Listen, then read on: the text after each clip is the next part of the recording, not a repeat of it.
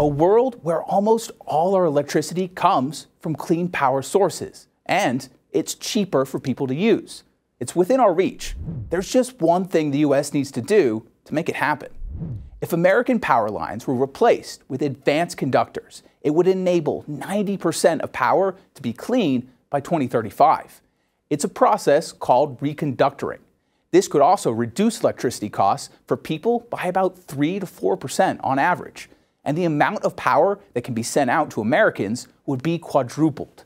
That's according to a study done at the University of California in collaboration with energy experts at GridLab.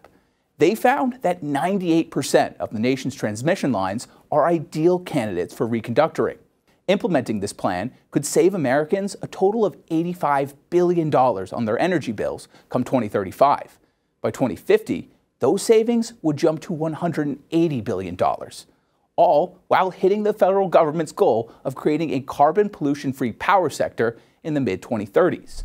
But there is a major upfront cost to this. Reconductoring is about 20% more expensive than building new transmission lines, and doing it at a scale large enough to see those consumer and environmental benefits would cost around $740 billion. The upside is reconductoring does take less time. Building new lines can take 5 to 15 years to complete on average. Replacing them with advanced conductors typically only takes between 18 months and 3 years, meaning even the most time-consuming reconductoring projects can still take less time to finish than the fastest transmission line installments.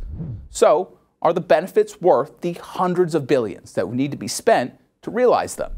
The report's authors at UC Berkeley and GridLab say so.